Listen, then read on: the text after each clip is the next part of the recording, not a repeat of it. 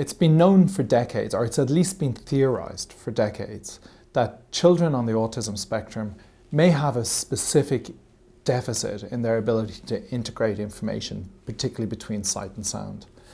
And quite a number of groups over the years have looked at this in small numbers of children, and the results have been mixed. You're going to see an image of a lady's face. So our study was the first study to really look at this in a very large cohort of children. So we have over 230 children in this study. Paste. And what that allowed us to do was to actually look in slices of time.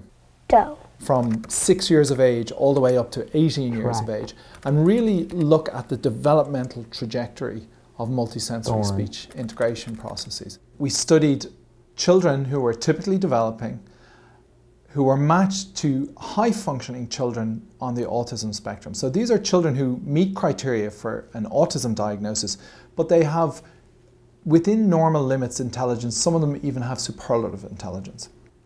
Our paper was published in the journal Cerebral Cortex, and the basic findings were that in younger children on the spectrum, on the autistic spectrum, there's evidence for a severe multisensory integration deficit when it comes to extracting speech information out of noisy backgrounds.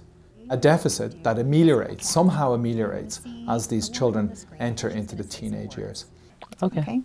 There are a couple of potentially major implications of this. Straw. One is the fact that it recovers in the teenage years, which is of course great news, to us suggests that whatever is broken can be fixed. And that we think is extremely encouraging, because if we can figure out ways in which we could deliver targeted therapies around multisensory speech integration, there's every possibility that we could teach children at 5, 6, maybe younger, to do this much better than they currently are on the spectrum. And who knows what might come along for the ride in that regard.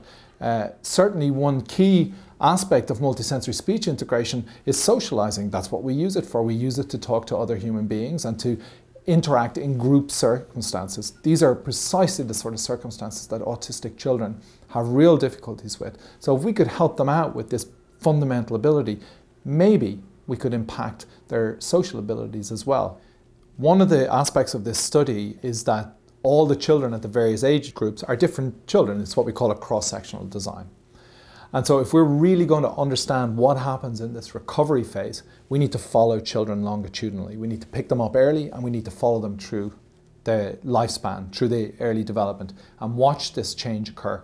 And potentially also then use neuroimaging and electrophysiology to try to understand what's changing, fundamentally changing in their brain as they regain this or gain for the first time this multisensory integration ability. In this study, we study what we call high-functioning autistic children. So these are children that meet every criteria for autism, but these are children who are of normal intelligence levels. Some of them are of superior intelligence levels. And clearly, in work like this, we're really trying to impact the children who are most affected. So we need to work in lower functioning children on the spectrum to better understand what their multisensory integration abilities are.